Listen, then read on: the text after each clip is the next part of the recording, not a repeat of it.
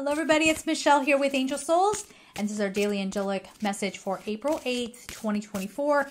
Of course, today is the day of the eclipse, so I'm going to pull a couple of cards here. Let's see, a couple for you. We'll just kind of feel it out and see what wants to come out. If you want to get a reading with me, do it now, angelsouls444.com. By the time you see this, I don't know what the wait time exactly is going to be, but it's well ahead of the normal wait time. So get on in there and check out all the links in the description box as well.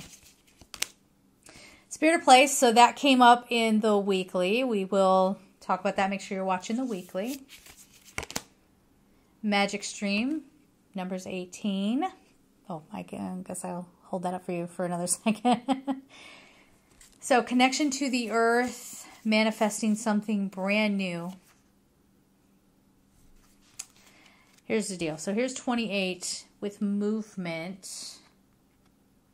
And what's wild about this, I don't know if you can see that. So, we have Spirit of Place here, right? So, like, the place that you actually live in, I believe it to have a soul. And you have a certain connection to that place on the earth. Now, on the back of this ostrich is like, it looks like it's a whole little world or something, right? And that reminds me of like throughout this whole process and as all these events occur, is it a portal? Sure. But this tells me that we don't know what else is out there, right? We think we're kind of just existing in this little piece right here. And yet, it could be as wild as riding on the back of an ostrich. Not really. I don't believe that. Like, no.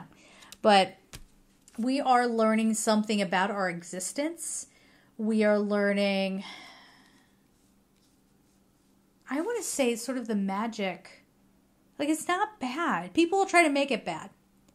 And yeah, they're going to be trying it all day long, okay? And probably for years and years to come. But there's something for most of you who are watching this. It's a beautiful, peaceful kind of breakthrough moment. It is realizing how grand the universe is, how impactful, how amazing, how beautiful it is. And I feel like a lot of you watching this, not everybody, but a lot of you watching this might get a little inspiration from today. Do you know what I'm saying? Like, it's sort of resetting your perception.